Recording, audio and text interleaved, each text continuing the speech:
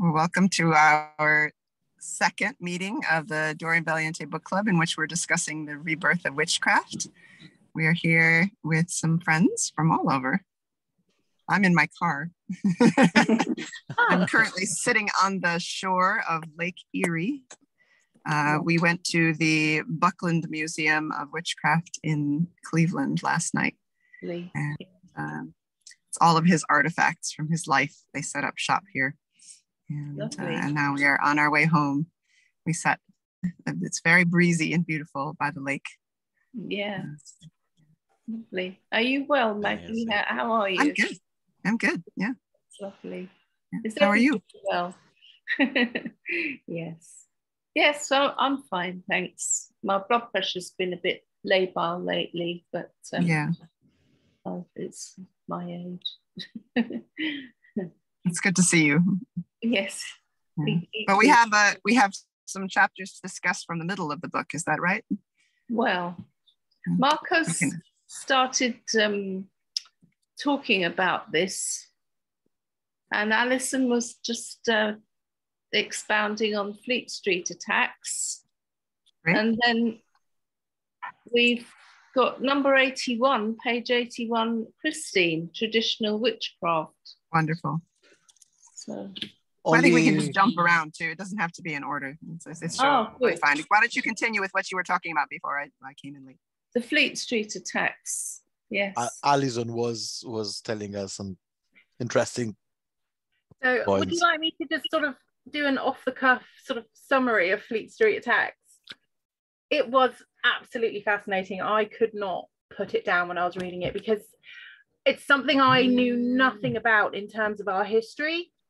So the thing that struck me most of all, which I mentioned earlier, was that there was all of these interviews happening during this period. I think it was 50s and also 60s. So it was very early on in our history.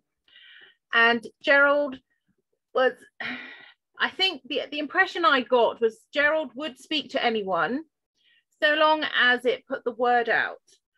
But there were issues because new initiates were being initiated, and it came up of how could we ask people who had taken an oath to not say anything when Gerald is doing interview after interview after interview. And it talked about a split within the coven. There were very sort of pro saying nothing, just keeping quiet and just sort of riding things out. But there were also on the other camp, and they mentioned a lady and a chap, I can't recall their name now, who were with Gerald, and they were very sort of pro publicity and so on and so forth. And it proceeded to go on about sort of how basically the ones who were sort of pro publicity ended up being severely quite attacked in their quest to get Wicca out there, and so it would grow and so forth, to the point where people lost their jobs. But the thing that struck me most of all was at that point the witchcraft bill had been repealed. There was a period where a newspaper, I think it may have been the Daily Mail, you'd have to double check me on that, basically started a witch hunt. And it was even brought up in Parliament about the fact of they wanted the practice of witchcraft to be made sort of illegal, and it was brought up in the Houses of Parliament. And Doreen, in true Doreen style, went along to Westminster and had a meeting with a chap and was like, hold on a minute, that's not what we are, this is what we are. And they in true British Doreen fashion, they had tea and it was wonderful, and she sorted it all out. But I don't know if people realize just how close we came to another bill of witchcraft and it being made illegal and punishable, and she stopped all of it. And that was, I was in bed reading just like, oh my god. So but going forward, Gerald was quite severely attacked, quite severely mocked in the press, and so were others. And that part of the history is what brought about the split of the coven. And in the end, they did in fact split because of everything. So yeah, that was the attack of Fleet Street, and it was brutal, but also Doreen during that, I mean, hats off to the lady. Again, she just knocked it out the park. And you know, who else would go to Westminster and be like, sorry chaps, that you got it all wrong here, this is what we do, and you know. So, and yeah, amazing woman, again, amazing woman. And if she hadn't have written it, we wouldn't know it, because I certainly wasn't aware of it. I don't know, were any of you aware of that before you'd read it? No. Only from this book. Yeah, this is the only place I've ever heard it talked about. Yeah. That publicity seeking person was Jack Bracelin and his girlfriend, apparently, on page 69. Yeah, she did not use her real name, and I think that was probably wise of her, because she really got a big hit, and that was unfortunate for her. Yeah. Ah, wonderful. I love the quote that I'm not sure what page it's on in the published version, but my edition says that Gerald York said that Gerald Gardner was totally lacking in the fourth power of the Sphinx, the power to remain silent. And I think that was probably true about him.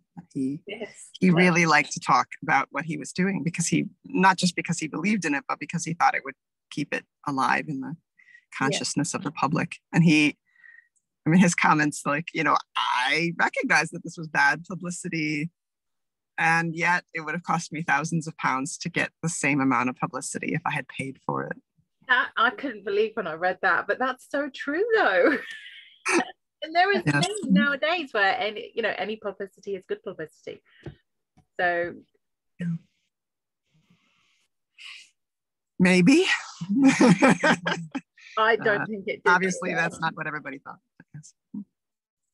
The whole sort of the way it was written, and the way that they were so attacked, and it was just, the attack was through sheer ignorance, because they had people talking to them, but they weren't hearing what was being said. They had their own agenda, and that was the only agenda that mattered, and that was so evident. But Doreen to the rescue at Westminster, that was just wonderful. Her level-headedness and just take no bullshit attitude, I really appreciate that about her. And it led her away from Gerald Gardner, and she went off and did her own thing. And then later in this chapter, she talks a little bit about the schism that she just couldn't handle anymore, about the laws of the craft, and her commentary on that. We still argue about that today. Yeah, that was fascinating as well, reading that.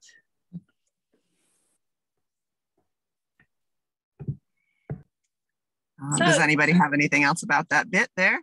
No. Great. Christine's got the next one, I believe, which is traditional witchcraft. Yeah. Yes. Okay. I mean, it's been a little while since I read this now, so I'm going to try and refresh myself. But I wrote a bit down just to jog my memory. I find that this chapter is quite different from the rest of the book in respect to kind of, it seems to be that Doreen is, she's trying to explain to the reader what is traditional, but she doesn't really know herself. I don't think anybody really knows. But I love that she puts the question mark there, and she proves that she's not a fool in believing that what we choose to believe is traditional isn't any more than published and revered witches and scholars pulling bits and pieces from various sources and declaring their beliefs as traditional. But amongst the mishmash, I think she finds that there's truths and practices that can come as close to traditional as possible. I suppose because she's asking the question, she implies that despite many hypotheses, nobody can really know for certain due to the secret nature of the craft. But she seems to know what isn't traditional. The pre-Christian pagan beliefs and practices are a big part of modern day witchcraft beliefs, but not necessarily deemed as witchcraft. And she suggests that witchcraft is merely the remnants of old age practices that have survived the witch trials and attempts of a total eradication. I think she's looking to ask the question. She wants to compare and differentiate what are believed to be old witchcraft practices with modern witchcraft, most commonly Wicca. I'm not going to read out everything I've read. I think I've written, sorry. For me, I think she's just, it's kind of like a how to be a witch, really. How to kind of go, it's like a manual, that particular chapter for me. And she's trying to, this bit where, you know, saying about, sorry, I just got to try and get back to a minute.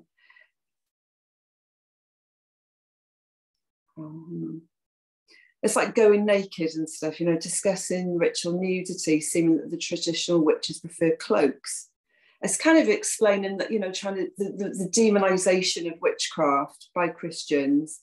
I think she's just trying to explain that it's not all like that, really. Do you know what? I've written so much here. I don't know whether to just read it all out. Is that okay? Right, okay. So she informs the reader that the word Wicca is the Old English word for male witch. Interestingly, as traditional witches were usually female, popular culture leads us to believe this, but she confirms that the word Wicca was for a female witch, so the female witch.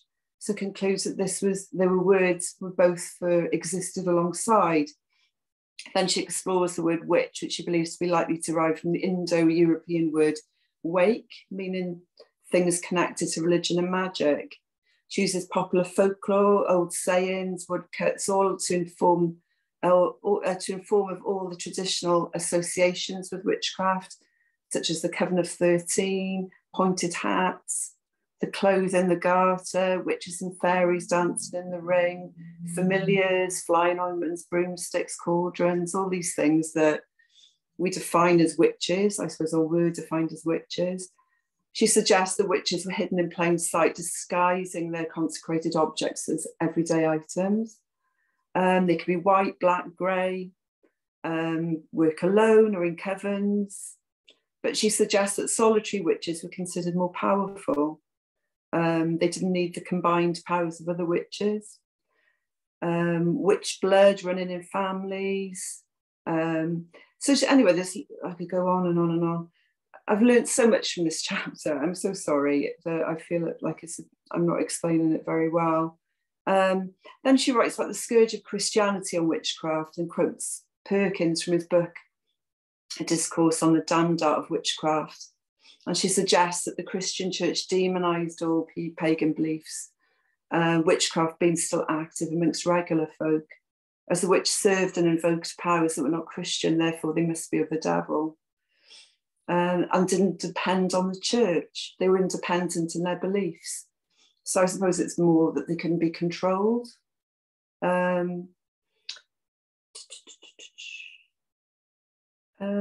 Interestingly, she acknowledges that the sentiment goes on to present times, something I've got personal experience of, being brought up very strict Christian, born again, Pentecostals.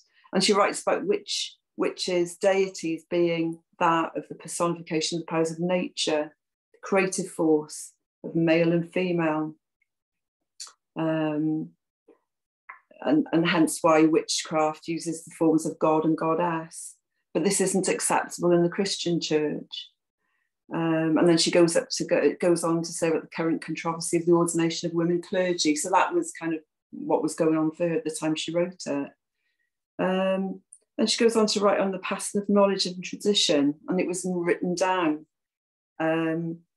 So it was suggested a witch couldn't die unless she passed it on to a chosen successor, and was handed down a legacy, which included objects and memorized rituals. And the rituals were likely to be in doggerel, verse or rhyme, which made it easy to remember. And I found that quite interesting, actually. I didn't realise that until I read this, really, of why it is done that way. The objects passed down are often stand, candlesticks, jugs, items that could be passed off as being ordinary, So again, it's like saying, you know, about having to be hidden away because of the potential of persecution. Country witches would have herb gardens, and then they'd hand down their tools for cutting or cooking. Effigies and pictures of the deities were rare, so they'd use other symbols like horns, antlers, corn dolls, fossils, flowers. So it was very simple. So she makes a point of saying that witches were never anti-Christian. It was always the Christians that were anti-witch. And, you know, acknowledges as well that Jesus was considered by witches to have been a great teacher and healer. And then she talks about possibly would he have been a witch, as he was referred to having 12 disciples and then back to the group of 13. She discusses the importance of the moon cycle, seasonal Sabbaths, but going back to, you know, the full moon would have been a time where people could go about their business and in the darkness have enough light to do their rituals. So why we do things the way we do now is based on traditions that go way back before we had electricity, or, you know, and when things had to be hidden away. It seems like it's a bit of a guide, really, of why we're doing things the way we do now, why we have a strong connection to nature, witchcraft, they don't abuse animals, really strongly kind of informing people, really, that this is what we don't do. This is what the Christians kind of demonise witches as doing, really, like child abuse, etc., etc. So, and she states quite clearly that both traditional and modern witchcraft agrees that witchcraft is tapping into the hidden powers of the mind in order to change an outcome. And everyone has the ability to do this with confidence and practice. So it's not, she's saying that we can all become witches, I suppose, not just about things being handed down to us or witch blood, etc. And she quotes all sorts of different people. I mean, she's so well read and well researched. She blows my mind with that, really. But she concludes, really, that, let me see. In her conclusion, she proves that she's no fool in believing what we choose to believe as traditional is no more than, you know, what we're told by scholars, I suppose. But, you know, we can pick and choose, really, what we want to do and keep it updated, I suppose. And I love how she cleverly throws in little snippets of information that seem insignificant, but later on when you read about it, you can learn more and delve deeper, maybe do your own research. I think that's about it. That's all I've got to say. Sorry, it's a bit disjointed. That's very good, Christine. Thank you. Thank you very much, Christine. A lot of very interesting details, I think. Yeah. I think one of the most interesting things about this chapter is in reflecting on what we read earlier, Doreen's fiction, and the ways in which she communicates her ideas about witchcraft through story. And this is not a story, but the ways that she weaves in, I think very effectively, information. So some of it is traditional, you know, what she has discovered, but she's very subtle about how she uses the words, you know, it has been told and the experience of, and she doesn't say this is a fact. She says this is what people talked about, and that's folklore. Like, that's a very different telling. And I think this whole chapter, regardless of its grounding in fact, feels very familiar to many of us. And we go, oh yeah, even if we're not practicing witches, we might go, oh, this feels familiar in many ways.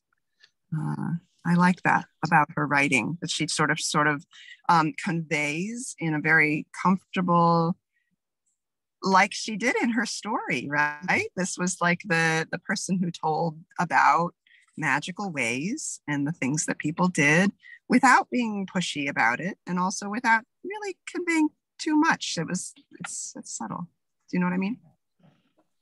I find it very, very interesting that she decided to put this chapter after all the descriptions on what her experience of Gerald Gardner, etc.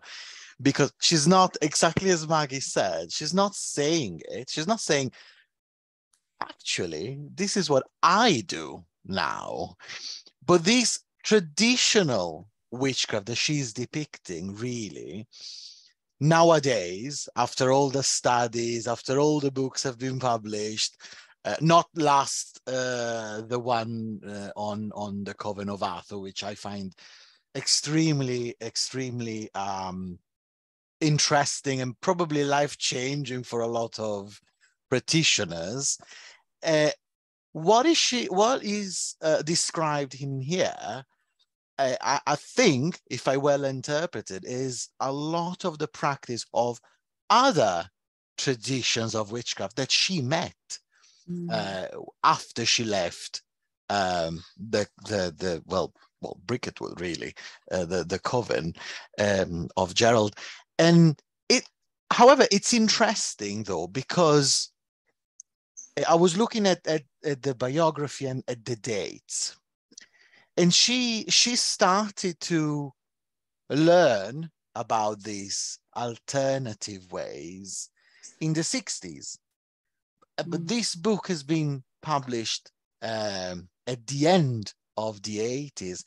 So my feeling is that she sort of chose a way of living witchcraft, which was heavily based on her second experience, so to speak, which is very, I mean, again, I think for us who are seekers in terms of learning about the history of Wicca, it's very interesting to see how much she was influenced by what she met after Bricketwood, isn't it?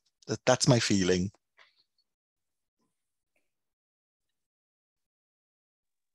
Definitely, Marco. I think that is so true.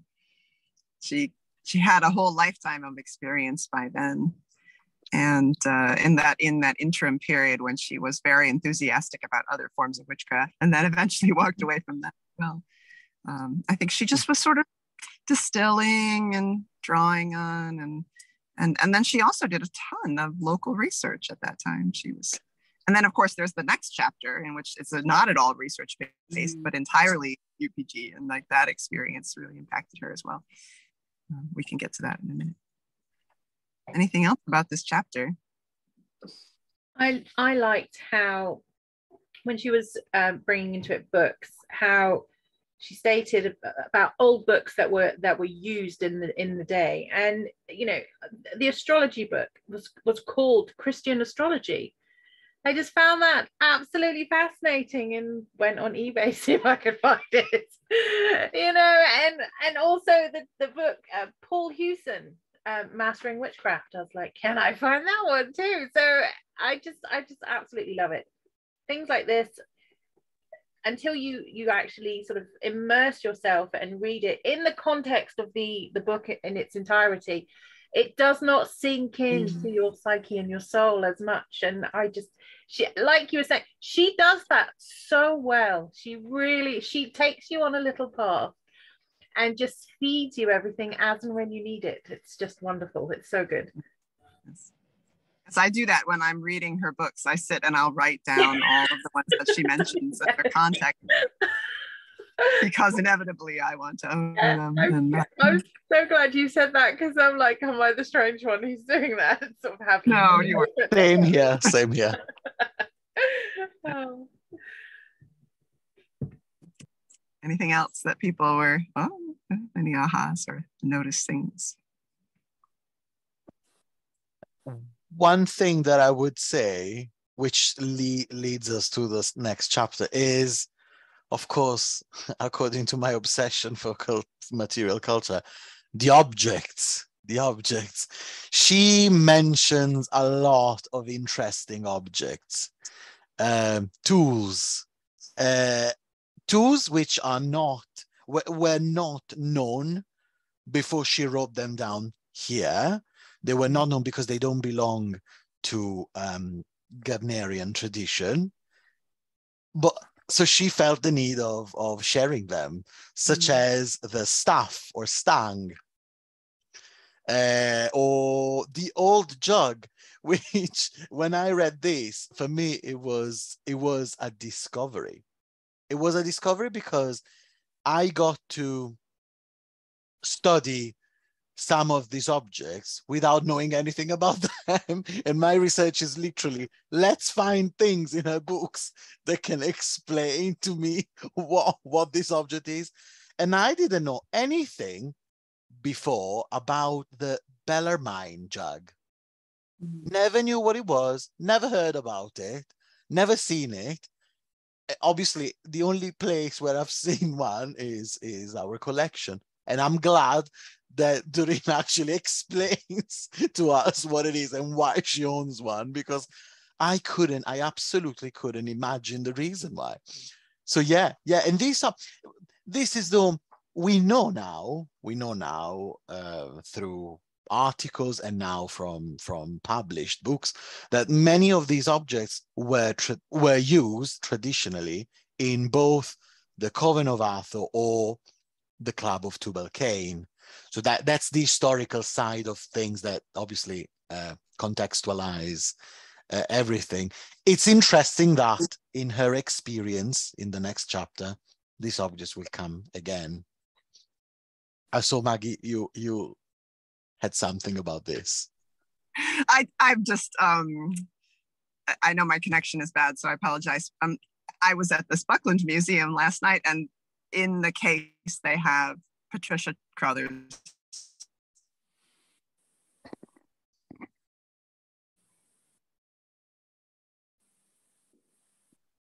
Maggie, we lost you for a moment. jugs. I don't know if you guys got We lost you, Maggie. We lost you for a moment. They had Patricia Crowther objects. Patricia Crowther's jugs were on display at the museum. I know, I was, what? That was very funny. If you ever happen to be in the United States and want to go to the museum, it's not very big. I need to go. See, right? No, it's in my plans because I need to double check a lot of things.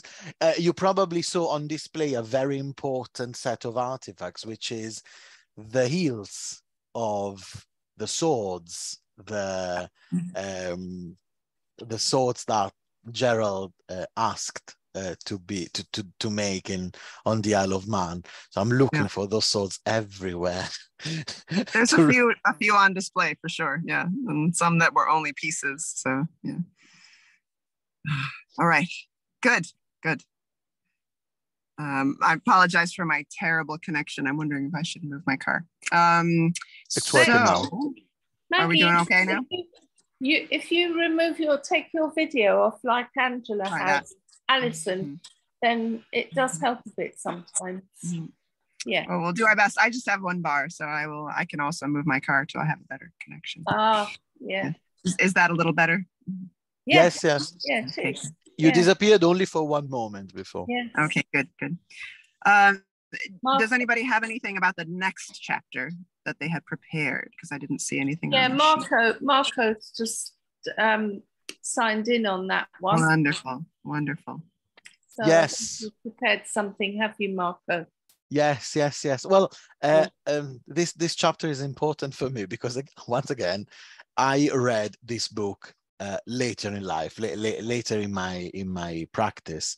So I didn't know until a few years ago, about 1 year ago or 2 years ago, I didn't know about Doreen's experience with, with the psychic realm and with Breakspear, this witch. So obviously, we don't need a summary here. It's a very simple chapter. She's telling us about these contacts, these psychic experiences that she had with dead witch, a spirit of a witch, Breakspear, who tells her about his own coven, the members of the coven, his wife Marjorie, Then he mentions William Innes, Martin Young, and Anne Knott, and she tells us her experience. It's interesting because since the beginning she says, well, I'm going to tell you this story. You're obviously free to believe it or not. However, I believe it's important to share it. Again, historically, I think it's very important that she does this, because we know that, again, in the Coven of Hathor, the contact with the inner planes, it's a very common practice, and the tools used for this are very renowned, obviously within the system of the Coven of Hathor, very renowned objects, objects used like mirrors and the famous witch balls slash fishing floats that I like so much. So I find it very interesting. I find interesting the fact that a person like Doreen, who is so clear, who doesn't have any time for any invention, for any jokes, for anything that it's not particularly real and provable. I find it interesting that she was so brave to decide to dedicate a chapter to something that she knew could have been criticized by everyone, because you cannot prove your psychic experience usually. Once again, it's interesting. She, through her reports on Breakspear, she tells us about objects. Once again, objects, a large black hilted knife, and like an old-fashioned carving knife in a homemade leather sheath. We have them. We've got a lot of them, so that gives sense to our objects. Once again, she speaks about the staff, the cauldron, the cord. I found it interesting that she specifies that the cord was not silk, and I think this is because she wanted to give a very clear difference between a certain practice, comparing a certain practice to a Breakspear's practice, and probably the other traditions she met after Gardner. When she describes this cord, she describes it as a length of hemp cord with a loop at one end. It was whipped with string to prevent it fraying. It's interesting how in detail she goes all the time. Again, she mentions crystal gazing. Here again, she mentions a piece of skin, lambskin, magical figures on it in red. Now we know that red and a piece of skin are all characteristics of the Coven of Hathor's practice. I think no one knew when this was published about these details of the Coven of Hathor.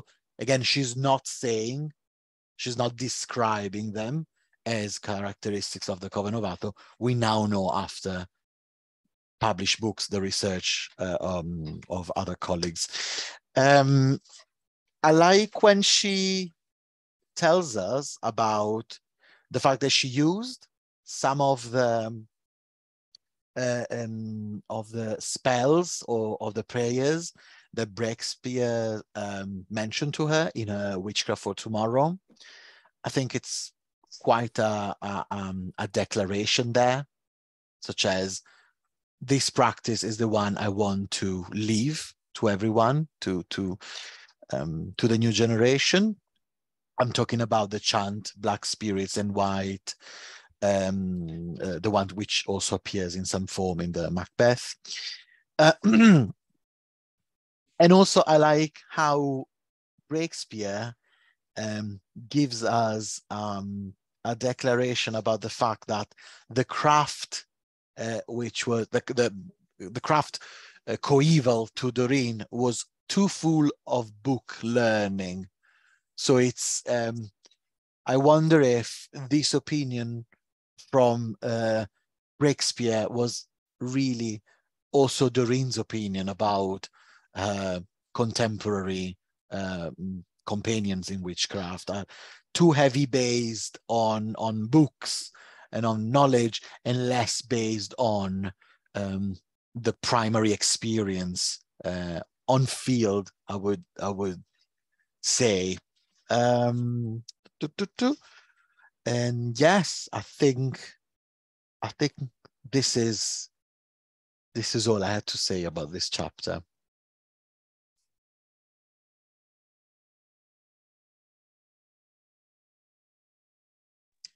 Thank you, Marco. That was, I agree with you that was brave of her to make the choice to share this in this way. It was, her storytelling of something that happened to her inwardly is just as powerful as the storytelling of things that she invented herself. And, you know, as writers would know, it's hard to be able to differentiate between them sometimes. So, and it's all from the same source, and inspiration comes from all places. So I will take it as it's given, for sure. Anything else about this chapter?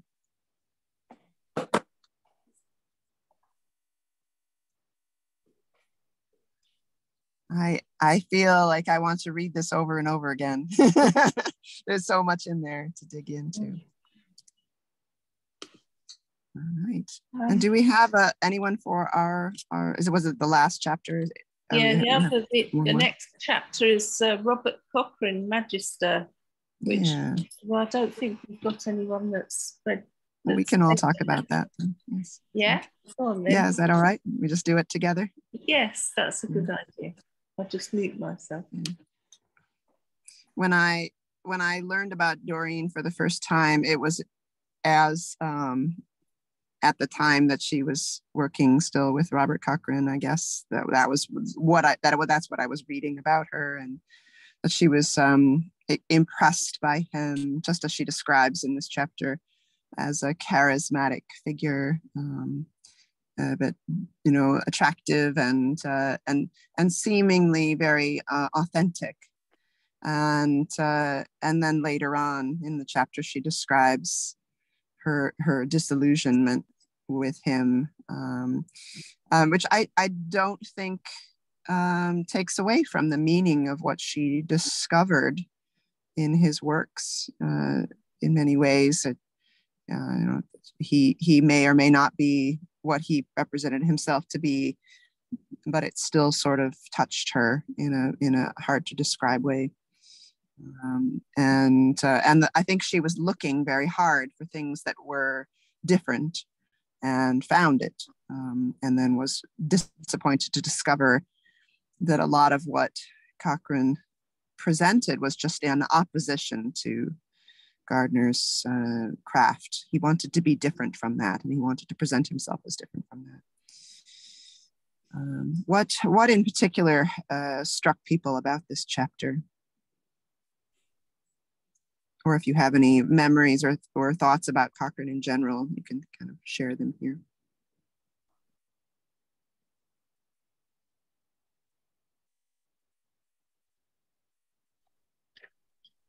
I like when Doreen declares her desire of leaving because she had enough of all the all the fights.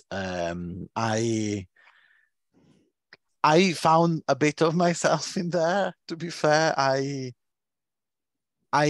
think maybe, I don't know what's your experience, and I would be super curious about it, but I have found a lot of jealousies and fights and really stupid fights between covens and sometimes traditions and things like that.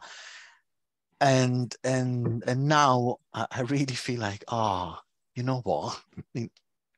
Enough. I don't care about all this. I feel I just want to be abstracted by all this and do my own thing.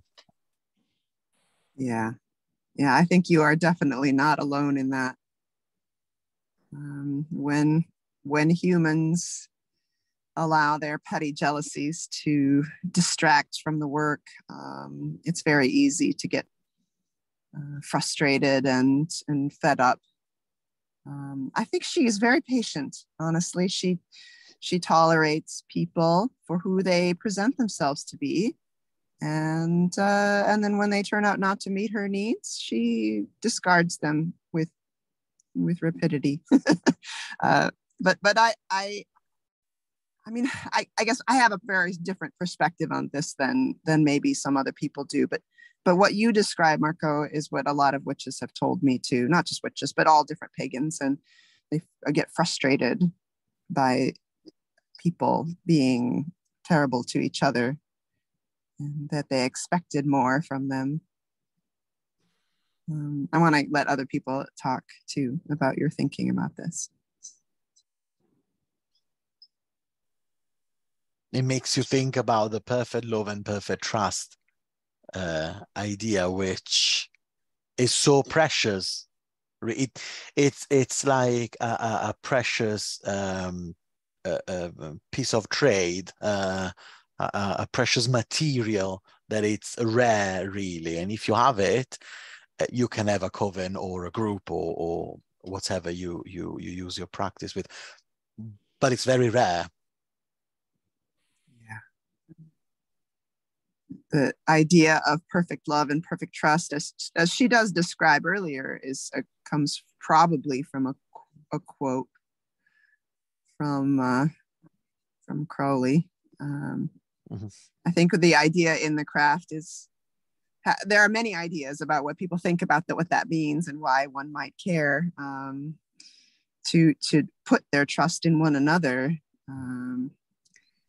And I don't always agree that that's what that's all about, but I think for whatever reasons, we gather in groups to do this, and we put our trust in one another to some degree, even if it's not perfect, and expect one another to deliver their best selves to the craft, to each other, and that is not always what people turn out to be, and that can be really painful. I do love her elegy that she wrote for him, and read it frequently when friends die. And I value her thinking here about her disillusionment and what she took from the experience. And her willingness to be honest about what happened. Like, she really loved him and she was wrong. And that happens sometimes to people in groups. I can go on and on about this because I live in a world where community is at the forefront. I work in the intentional communities movement. And so experiencing people in groups is sort of like the primary source of my pleasure and enjoyment of life. And people can be frustrating and terrible.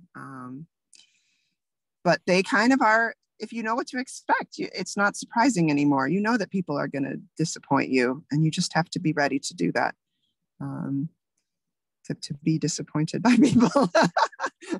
I won't wax eloquent about that, but I think this chapter is really good for people who are new to the craft to read, because it gives them a sense of like, why would we care to continue our journey if we're just going to get slapped in the face with lies again and again? That's not all lies. It's not. Does anybody else have thoughts about that?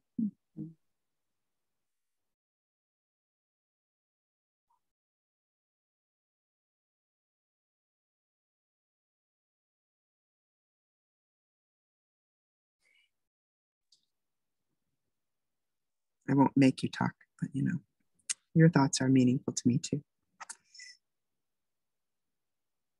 The whole experience of Doreen's life is that she takes what she gets from various sources. She sort of makes sense of it on her own. and then eventually goes off, continues to be on her own. She ended up being a largely solitary witch later in life and seemed okay with that. I think, well, perfect love and perfect trust. Is it a bit like when, you know, bikers have a bond and they kind of do a blood exchange, and, you know, they have a bond of honor, that they would never betray each other? Is it like that? Or is that what one form of perfect love and perfect trust? That does seem to be a valuable bond, to be able to pledge that you will not betray the trust of your brothers. I don't know if that's, you would die for them. That's what bikers say anyway. Yeah, that's a good point. And it's a tribal thing as well, isn't it? That honor, that feeling of honor. We have found our people, and we will pledge ourselves to them. Yes. I think I see it as a little more like, in our striving for being our best selves, we strive to be like, you know, godly, or, you know, whatever, to be better than humans. And and when we are able to do that, then we can approach perfect love and perfect trust. But I don't think it's between humans. I don't think our pledge is that. I think it is a perfect love that we have for our deities, and that in agreeing to come into a group with that love and trust, then we can achieve some level of intimacy that we can't any other way, I think. Yes, I agree. And I think Doreen had high expectations of this particular human that were not met. And it did not deter her from striving for more. I think that's meaningful. She did not give up on people. She did not give up on the craft. She just kept looking.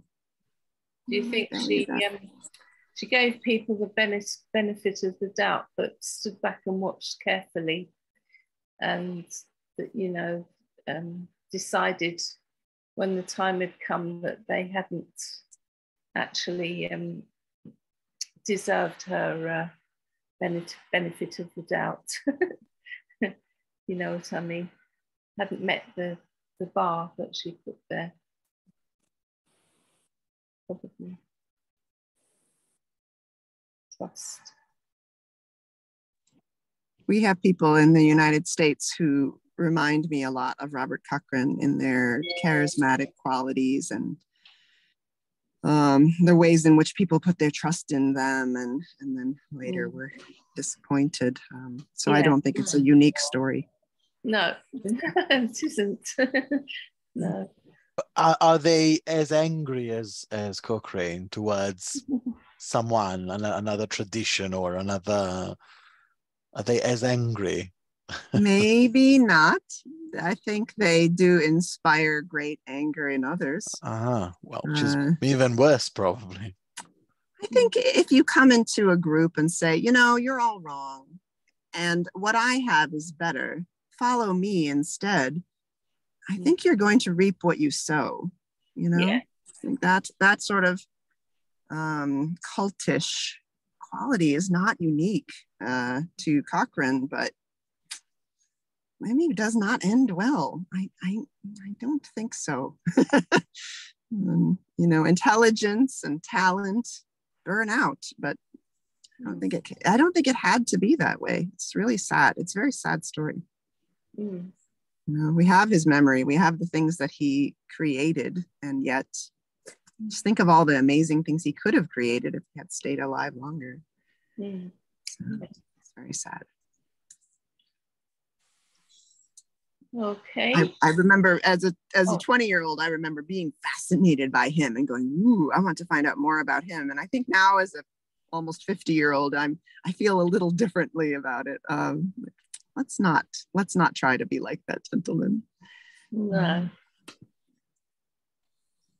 Well, In my email, I said if less than 50% don't turn up, but it's been so interesting today that I think we should carry on for the next month as well, November.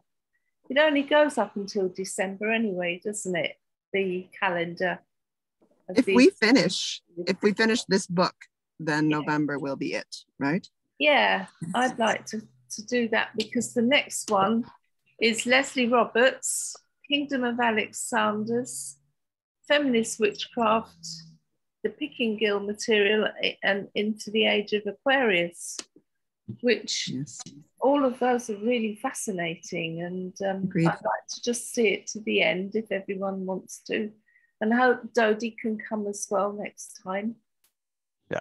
And do you think it might help if we gave 2 dates, or is Sunday is really the day when people aren't at work, isn't it? Most people.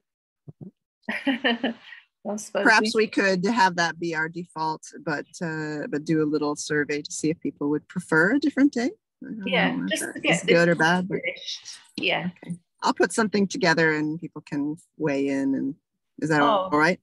Thank you. Or unless you want to do it, I would stand back and. No, you're better at it. You're more experienced at book clubs than I am. I haven't done that many. Organizing them is the hardest part. Well, this part is very lovely. It's so good to see all your faces, and thank you for tolerating my terrible connection here on the lake. It's not too bad. It's fine. Yeah. We're very grateful, Maggie. We're very grateful for you taking over these book clubs. It's a big thing for us. Thank you very much. It is definitely my pleasure. I feel just so blessed every time I see you all on my Zoom. I want to show you the lake too. Here, I'm going to turn off it's very loud. It's like the ocean. I don't know if you've ever seen the Great Lakes, but they are very ocean-like. And today in particular is quite lovely. So I will give you a little farewell. Yeah. On the shores. Here's my mute, but I'll get out and show you what I see.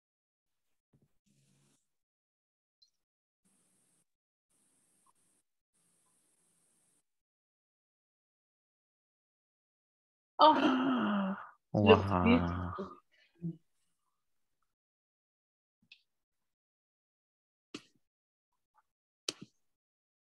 Oh, wow, it's enormous. Yeah. If you can't see what she's showing you, pin her on the choices. Wow, it does look like the ocean, doesn't it? It does. Yeah. Lovely. Wow. Can I ask? I do not have the app, so I cannot edit a document, the Google document. Can somebody put me down for a chapter next time? Yeah, go on. Yeah. Which one? Just tell me which one you want me to do, and I'll do it. What would you like? Feminist Witchcraft? Whichever. I'm absolutely fine with whichever one. I think you'd be good at Feminist Witchcraft. Yeah, so I'll do Feminist Witchcraft. Yeah. Okay. Alison is down for Feminist Witchcraft. Thank you, Martha. I can see that there is Dawn for the picking material. Who? Dawn. Oh, Dawn. Mm-hmm. I don't know who Dawn is. Who's Dawn? Dawn. I think I'll turn the recording off now. Yeah. She is